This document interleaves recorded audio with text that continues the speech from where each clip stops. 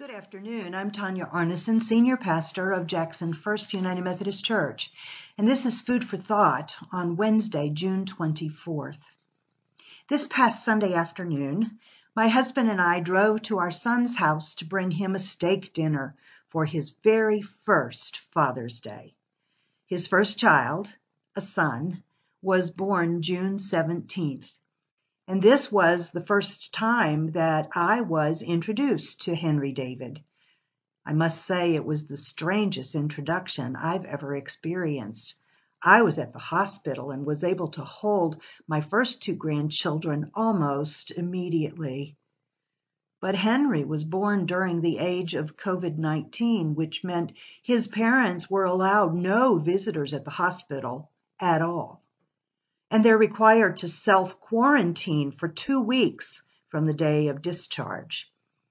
So instead of gathering this beautiful bundle of joy into my arms, caressing his chubby legs and arms and marveling at his perfect fingers and toes and kissing his downy head and taking in his baby smell, I could only view him through a sliding glass door.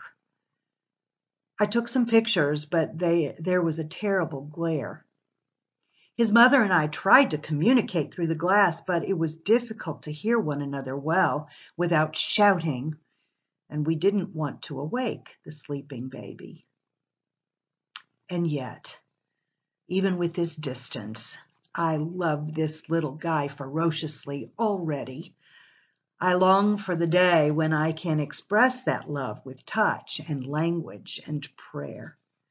I have this vision in my head of what my relationship with Henry will be like. And that vision evokes great joy and anticipation in this Nana's spirit.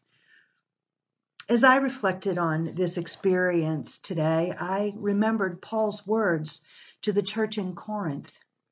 In 1 Corinthians chapter 13, Paul describes the nature of God's perfect love. Love is patient. Love is kind. Love is not envious or boastful or arrogant or rude. It does not insist on its own way, is not irritable or resentful. It does not rejoice in wrongdoing, but rejoices in the truth. It bears all things, believes all things, hopes all things, endures all things. Love never ends.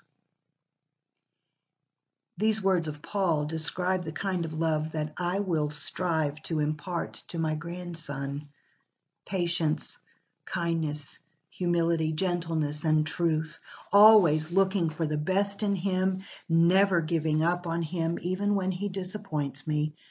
I want Henry to learn about God's never-ending love through the love of his whole family. Paul continues his teaching with these words: "For now we see in a mirror dimly, but then we will see face to face. Now I know only in part, then I will know fully, even as I have been fully known.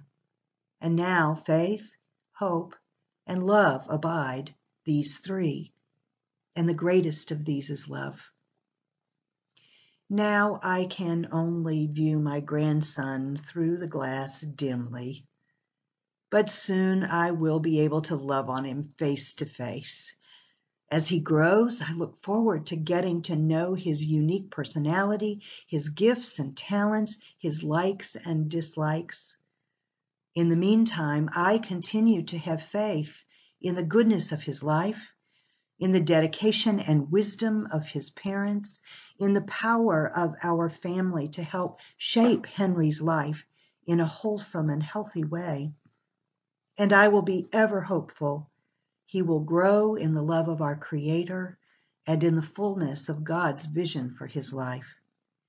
This is my prayer for Henry and for every child. How about this? In the next few days, I encourage you to reach out to a parent or child you know.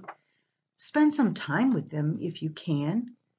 If not, FaceTime or make a phone call or write a letter, an email. In whatever way is right for you, offer words of kindness and support, of hope and encouragement, of love and grace.